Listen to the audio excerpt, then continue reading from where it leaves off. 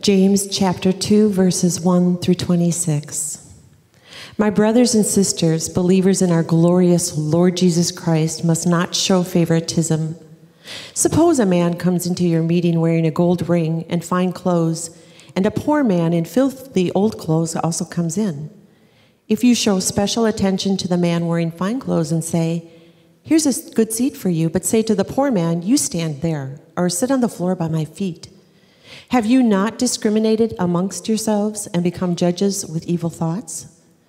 Listen, my dear brothers and sisters, has not God chosen those who are poor in the eyes of the world to be rich in faith and to inherit the kingdom he promised to those who love him?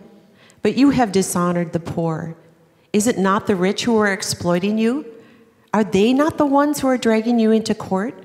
Are they not the ones who are blaspheming the noble name of him to whom you belong? If you really keep the royal law found in Scripture, love your neighbor as yourself, you are doing right.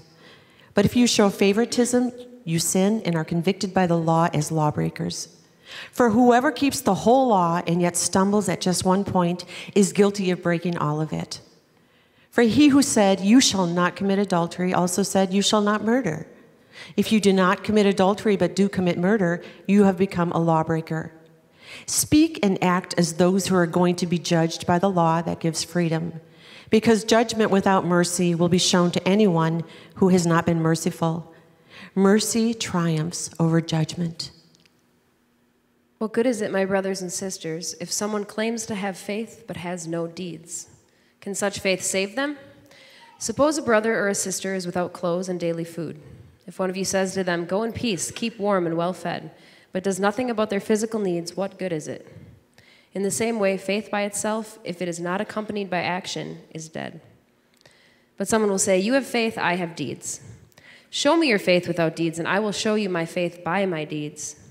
You believe that there is one God. Good. Even the demons believe that and shudder. You foolish person, do you want evidence that faith without deeds is useless? Was not our father Abraham considered righteous for what he did when he offered his son Isaac on the altar?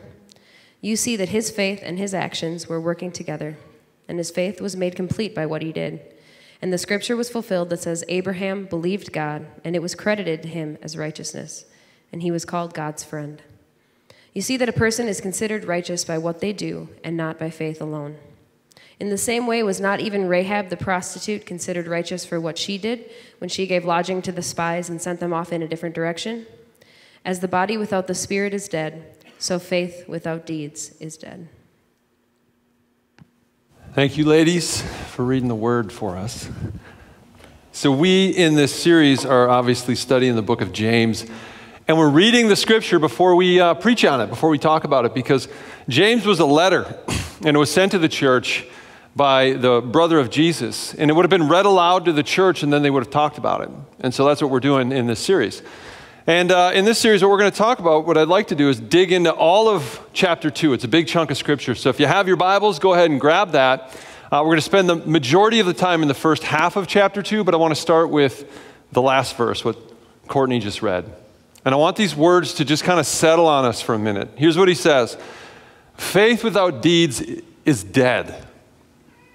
Faith without deeds is dead. It's kind of a theme verse of this whole chapter. And what he's trying to help us understand is that there's a connection between the faith we profess and then the actual way we live our lives. Like, he's not saying you have to earn your salvation, but if you're really saved, it should be seen in the way you act and the way you behave. Like, there's a connection between these two. And he says, just because you believe in God doesn't mean that you actually care about God or love God. He says, even the demons believe there's one God and shudder. And so he's saying, in our world, and we know this, there's a lot of people say, yeah, no, I believe in God. I believe there's a God, but that doesn't mean that that person loves God or cares about God or is a follower of Jesus. And so what James is trying to say is we need to look at the way we live our lives. That will reveal the faith that we actually have. And this whole book is about active faith. So it's called a faith that works. And so this is what it looks like to live as a Christian. This is what a Christian life looks like when it's lived. And what he does to make this point in the second half of chapter 2 is he gives us two examples. Two very clear people from the Old Testament. They kind of contrast each other. One's kind of a big deal, one's not. And so he's trying to make a point between these two examples that goes back to what he said at the beginning of chapter 2. And I'll explain that connection in just a minute. But let's look at these examples for a minute. First person is kind of a big deal in the Bible, right? He's one of the heroes of faith. And most of us have probably heard of this guy, right? If you've been in Sunday school, maybe you sang songs about him. It goes like this. Father Abraham had many sons, right? Know this one? Many sons had Father Abraham. I am one of them, and so are you. So let's just praise the Lord. Right arm, left arm, kick it in. You know, you ever play this one? A lot of fun, right? So we sing songs about Abraham. He's kind of a big deal in the faith. And so what God said to Abraham is he chose him as a special person. He said, I'm going to make a covenant with you. I'm going to make all your descendants as numerous as the stars. He made him a very rich and wealthy man. And he said, the whole world is going to be blessed through you. And that blessing was Jesus Christ. Christ, his lineage goes through Abraham. Every Jewish person comes from the lineage of Abraham. And so Abraham's one of the most famous and important people ever to live. And the story goes that Abraham was a man of faith. James is saying this is true, and you could see it by how he lived. And so the story is one of the more wild stories in the Bible. Is he has a son at the age of 110, and you go, how's that possible? But it happened. And then this guy, this son that he has, God says, I'd like you to sacrifice your son, which is an insane request. But Abraham says, okay, if that's what you say, Lord. And he binds his son, not as a baby, but as kind of this is like a preteen, takes him to the top of a mountain, and he has a knife up in the air, about to sacrifice his son. And God says, an angel says, wait, and he provides a ram and stops the whole thing. So that's an example of radical obedience where God says, and James makes the claim that his actions revealed a genuine faith. And could probably stop there and go, all right, we get it, right? Your actions and the big and the little things must be seen through your actions. But he doesn't stop there. He gives another example. A less glamorous example, which I'm glad he does. So we know about Abraham. He's kind of a big deal. But what do we know about Rahab the prostitute? How many Bible stories have you sung about Rahab the prostitute, right? Not a lot, I'm guessing. So I love that she's in this story because you've got this patriarch of the faith, and then you've got this nobody many of us may have never heard of. And so Rahab was kind of like, she wasn't special. She wasn't one of the like upper crust of her culture. In fact, she was probably an outcast.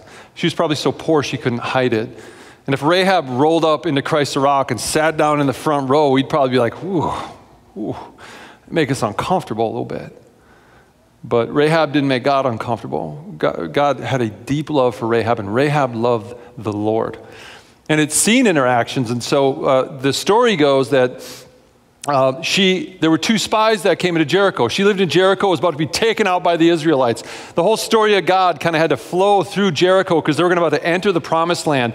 And she knew these spies were of God. They were representing the one true God. And so the king finds out they're there. She hides them, helps them escape, and her actions are deemed to her as righteous. So her actions prove that her faith is real. And what's cool about Rahab is you have, in the beginning of Matthew, you have a genealogy, and you go, well, what's that there for, right? But it begins with Abraham. About the 10th person in is Rahab the prostitute. And so the lineage of our Lord and Savior is both these great people and these outcasts. I love that about God. And so what he wants us to learn through these examples, there's two main things that he wants us to understand. This whole second half of James 2, to understand this one thing. First, faith without works is dead. Right? And the big things and the little things, we should actually see that our faith is real through the way we live our lives, through the way that we actually behave. But the other thing he wants us to understand very clearly is that our God does not play favorites. He doesn't do it. And so the faith of Abraham was just as meaningful to God as the faith of Rahab. He doesn't judge our faith by things on external, things like our nationality, color of our skin, our socioeconomic status, or even our sexual history, our sin history. He just looks at the heart and says, I'll just deem anybody who gives faith to me as this, it puts that all on the same level. And so he doesn't play favorites. And since God doesn't play favorites, James is making the argument that neither should we. It has no place in the church. So if that's how our God treats us, then we should do the same. And so if we go back to James chapter 1, that's what this whole chapter is about. And so I want to talk today about when he talks about faith in action, the action that he wants us to understand. There's a what and a why and a better way. And he's going to talk about favoritism.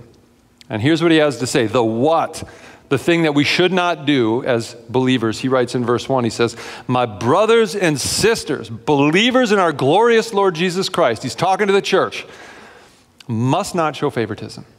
Must not do it. And so he just lays it out there very clear and says, that kind of behavior ought not to be among my people. And so the Greek word here is literally translated respecter of persons. He says, we don't elevate people up, we don't put them down low. When they walk into our fellowship or when we encounter them in the world, we treat everybody the same. Right? So favoritism has no place in the church. And he goes on to give an example. And the example goes like this, verse 2. Suppose a man comes into your meeting or into our church like today, right? Wearing a gold ring and fine clothes, and a poor man in filthy old clothes also comes in. If you show special attention to the man wearing fine clothes and say, hey, have a good seat. I have a good seat for you. But you say to the poor man, you stand over there or sit on the floor at my feet. Have you not discriminated among yourselves and become judges with evil thoughts? Right, so the text gives a name to playing favorites. Calls it discrimination. That's what he says it is.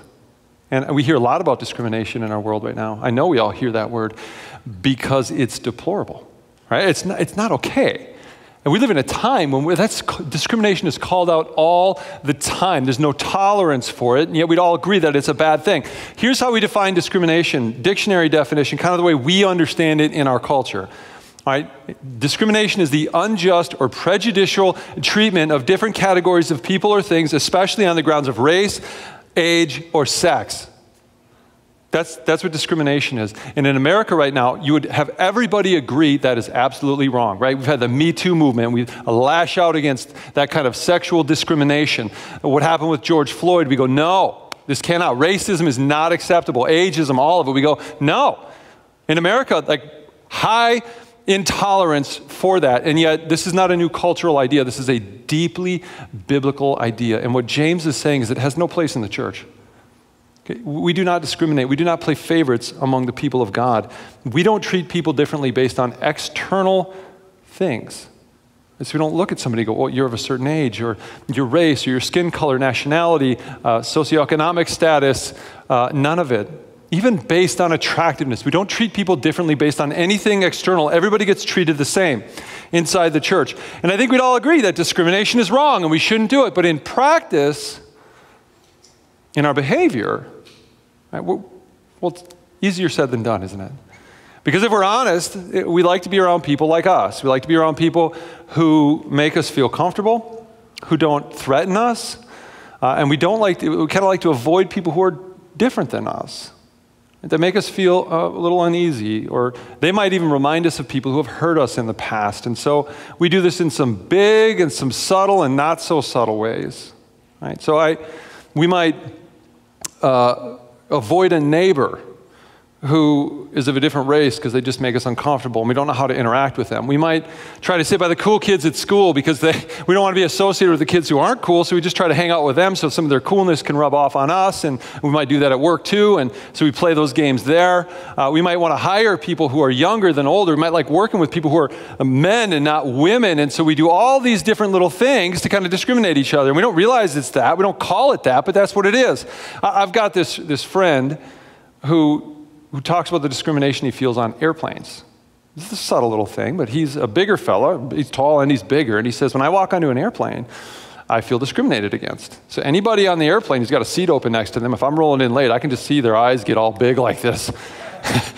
And I could see them. They're like subtle prayers, like, please don't sit next to me, please. And when he sits down, they're like, right? And he's joking when he tells me this, right? But underneath it all is just a certain kind of pain. And there's a pain in his voice around this because he feels treated differently in our culture because of his size. Little ways we do this. What have you experienced?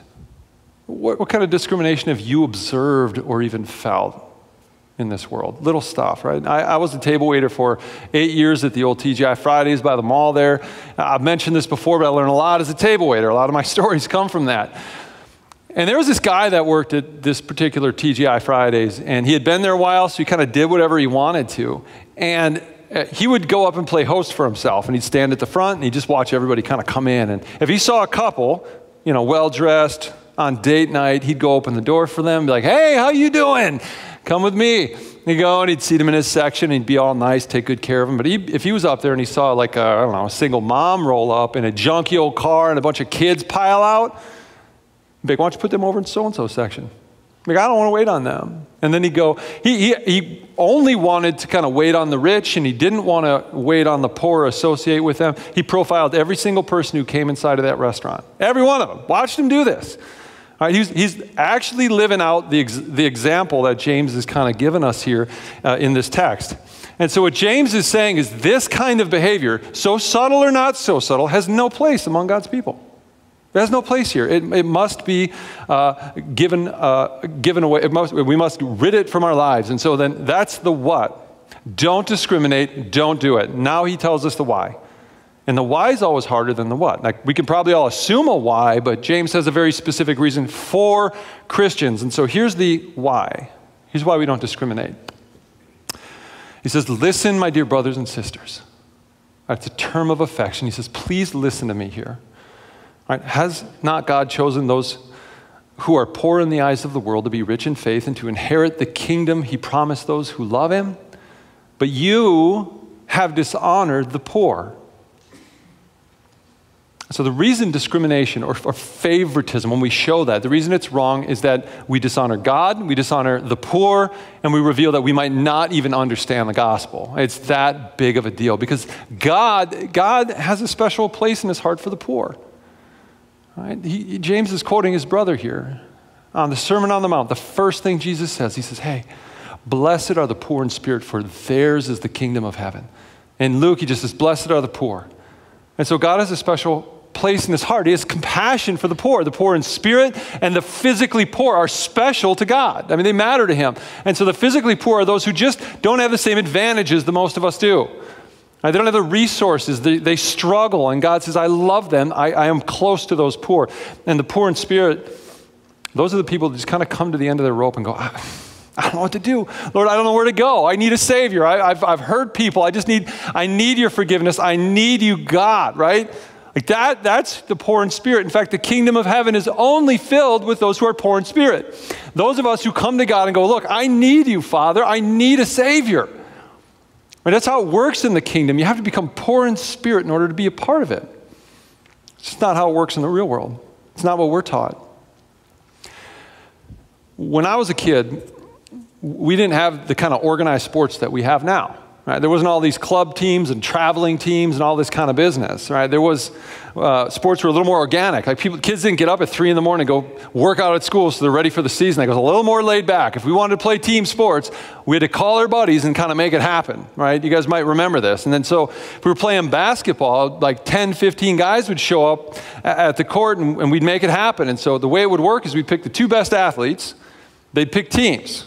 Right? And the best athletes, their goal was, I want to pick a team that's going to dominate. I want to pick a team that's going to win. And so, they'd start and they look at everybody gathered and they go, I'll take you. You're a good athlete, right? So the best athletes start getting drafted. And if you've ever done this and you're not one of those best athletes, it just gets more and more humiliating. You're like, okay, all right, not that person. And, if it goes on long enough, it really gets humiliating. I try to play, with the big kids from time to time. And I remember it'd kind of be like me and that kid with a broken leg, and they'd be like, all right, Joe, come on.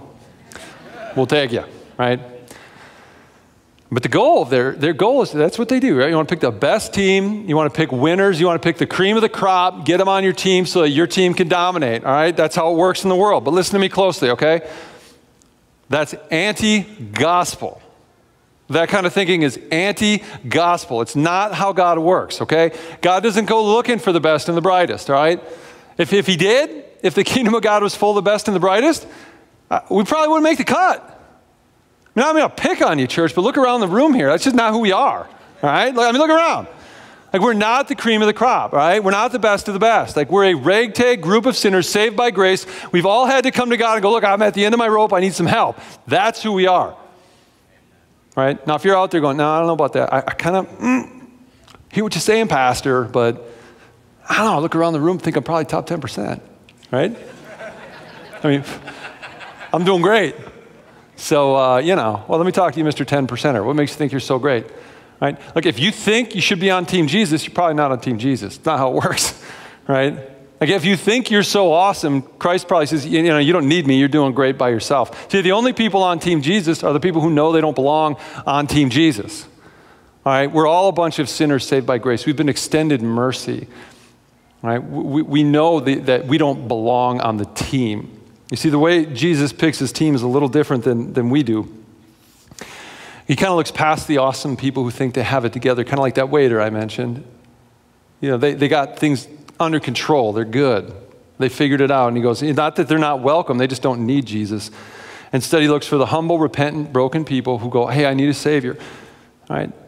See, the only awesome person on Team Jesus is Jesus.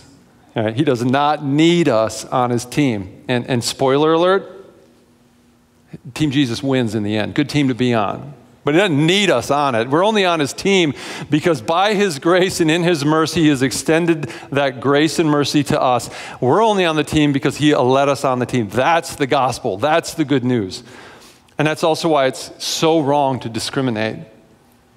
Because if we've been shown mercy, if we've been shown this unbelievable grace, what right do any of us have to look down on anybody else? I mean, what right do we have? We've had to admit our own poverty, our own need for God. So what right do we have? See, the reason that this is wrong, if we've been forgiven this huge debt of sin and we think somehow we cannot show mercy to other people, when we discriminate, when we show favoritism, we reveal that we are either shamefully ungrateful or we really don't understand the gospel in the first place. If we treat people as less than, we don't extend mercy, we just don't, you might not get it. Jesus has a parable that makes this point really clear. It's called the unmerciful servant. It's from Matthew 18, and I'm just going to paraphrase it so you kind of understand the point. He really wants us to kind of feel this. And so the way this story goes is there's a king who calls his servants to account. He wants to collect on the debts that have come in that are owed to him.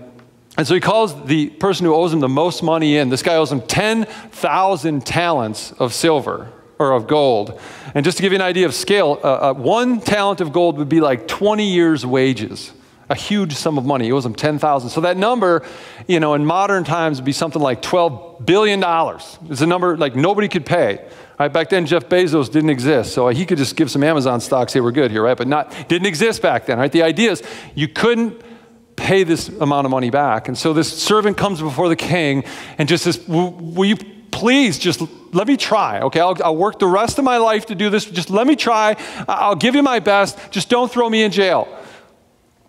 And the king looks down and goes, knows this guy, he could try his whole life, it'll never happen. So the king has mercy on him and he forgives the whole debt, wipes it clean. The king takes a $12 billion loss to have mercy on one single servant. Can you imagine the mercy of that king, what that's meant to reveal about the king? And can you imagine the joy of that servant to be like, oh, I'm free of that debt. I don't have that hanging over me. He must have ran out of that building going, hallelujah, I'm free. Like, I don't have to carry that burden anymore. The joy that he should feel is what we're meant to kind of think about when we are forgiven the debt of sin that God has forgiven from us. And so you'd think that that servant goes off, he's just the nicest, most merciful guy, right? That's not what he does. And so he goes out, he finds somebody who owes him something like lunch money, like $20. And he says, give me my money. Give me my money, buddy. And he starts choking him. And the servant, this guy that owes him a little bit of money, says, please have mercy on me. Don't throw me in jail. And the guy says, no, jail with you, buddy. And he throws him in jail until he can pay every penny back. King hears about it, says, get that wicked servant into here. And here's what he says to the servant. He says, you wicked servant, I canceled your debt because you begged me. Shouldn't you have had mercy on your fellow servant because I have mercy on you? And then the king had the man thrown in jail and tortured till he could pay every penny back. When we show favoritism or discriminate, when we've been forgiven a huge debt, we spit in the face of God's grace. We say to him, if we treat people without mercy, we say to God's grace, I just don't think it's that great. The reason it's wrong all right, to show discrimination, to show favoritism, is that we dishonor God, we dishonor the poor, and we reveal either we are shamefully ungrateful or we don't understand the gospel in the first place. That's the why behind why not discriminate. And so there's the what, don't do it. That's the why now. James wants to say, but there's a better way. He says, church, there's a better way. Here's what he has to say about the better way. Starting in verse 8 and 9, he says, if you really keep the royal law found in Scripture, love your neighbor as yourself, you're doing right. That's the way to do it. But if you show favoritism, you sin and are convicted by the law as lawbreakers. And so he calls it what it is. It's sin, but if you do this other thing, right, love your neighbor as yourself, you do right. That's the better way. And so this is really, it's the greatest commandment, right? Love God. This is Jesus again. He's quoting his brother. Love God with all your heart, mind, soul, and strength, and love your neighbor as yourself. It's also called the golden rule. Do unto others as you've had done unto you. Jesus is a genius. James just quoting him. So let's talk about this for a minute. How do you like to be treated? What's it feel like to be discriminated against? Because you know, we've all felt it, right? We've all experienced discrimination at some level. Does that ever feel good? Of course it doesn't. So let me just ask you, what's been your experience with discrimination? Favoritism. What have you felt? What's been leveled against you? You ever been excluded from the cool kids because you don't make the cut? You ever been treated unfairly because of your gender? You ever been talked down to by somebody who just thinks they're so awesome and you just got to listen to that person and they just talk down to you? You ever been judged by an unfair stereotype? Your parents or grandparents ever play favorites in your family? They ever do that to you? That last one? That one's so painful. And a lot of you have experienced favoritism in the family. Pastor Bill used to talk about the evils of this. I've experienced all of these things. And they all are painful and they all create wounds. And I realize I'm not the easiest guy in the world to discriminate against. Right? Some of you in here, I know you're carrying some serious wounds. You've been hurt. You've been treated like an outcast. People have shown favorites to other people and not you. What are your wounds? What are you carrying? I just want to say it's okay to name those wounds. It's okay to feel that pain. It's just not okay to perpetuate it. Right? Discrimination, he calls it a sin. Favoritism is a sin. It's wrong. And so we're supposed to treat others as we want to be treated, not treat others as we have been treated. And so the vision James is casting here, he's saying in the church, we are to end the cycle of discrimination. It should stop with us. Of anybody in the world, when somebody comes around us who have been forgiven so much, we should end this cycle there should be no discrimination in the church. That shouldn't exist here. And yet it's as at play today as it was in James' day. It might even be worse right now. I see it all the time in the body of believers. And COVID and this political season, that kicked it up. And I saw some really ugly things, and I'm still seeing some ugly things.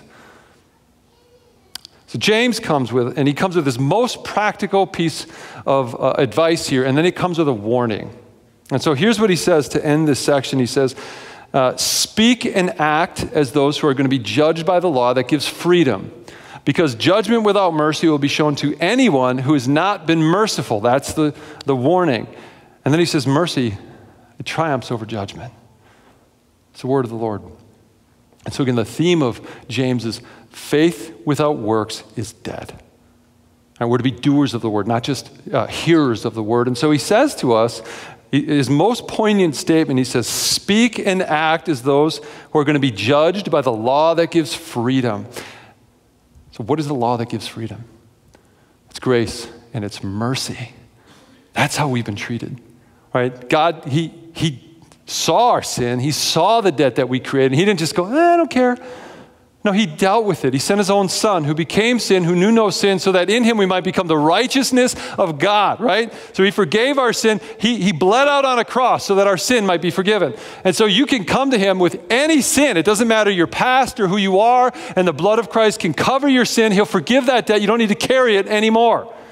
But it cost him his son. He showed us this incredible mercy, and he says, I want you to share that same mercy with others. Discrimination is the opposite of mercy. It is judgment. Again, the core message of James is that faith without mercy is dead. And so what he's really saying here is faith without mercy toward others isn't genuine faith. Wrestle with that a minute. Faith without mercy toward others isn't genuine faith. So what he's saying is you can have faith in Jesus if you trust in his mercy and yet refuse to extend that mercy to certain other people. You might not understand the gospel. It may not have penetrated your heart. And so you need to search your heart. You need to look inside. And if you look inside your soul and you find a disdain for an individual or a group of individuals based on some external thing like age or race or gender, all right, you need to bring that to God and you need to deal with that and ask for healing. These are the evil thoughts that James is talking about. I'm not saying you have to be perfect in this area, but you need to name your prejudices and your biases and bring those to the Lord. And if for some reason you have those and you're actively living that out in some discriminatory way, you really need to question your faith because these things are incompatible. And if either of these things are true of you, you have discriminatory thoughts or prejudicial thoughts or acted out, and you call yourself a Christian, you have become the wicked servant. That's who you've become. And you reveal something about yourself. And James has a strong warning, and so does Jesus, for those who are the wicked servant. He says, judgment without mercy will be shown to anyone who has not been merciful. Now these words cause us to pause, even scare us a little bit. Because what he's saying is if you judge anyone in a way that doesn't reveal the mercy I've shown you, that same judgment will be shown to you. Okay, that doesn't mean that if you have discriminatory actions and thoughts and you do that over and over without any kind of repentance whatsoever, that you lose your salvation. Probably means you just weren't saved in the first place. You did not understand the gospel. This is what James is saying when faith without works is dead. He's just saying a person of genuine faith will always extend mercy to another person. And when we fail to do that, and we will, we're going to mess this up. Okay, we are going to discriminate at times. We're not going to be perfect as a church. We all know that that's true, right? We're going to screw that up. We're going to show favoritism. We might even have whole seasons of doing this. The difference between a non-Christian and a Christian or a follower of Jesus and somebody who's not is that the Holy Spirit will never leave you in that heart condition. All right, he will bring it to you and you will repent of that. If somebody confronts you and says, you have hurt me, you have discriminated against me, you will repent and ask for forgiveness. And he will always bring us to a place, right, church, where we remember that we are a sinner saved by grace, and it's only by his grace that we are saved. He'll always bring us there. And so I want to end with a question. I'd like you to wrestle with this now and as you go into the week.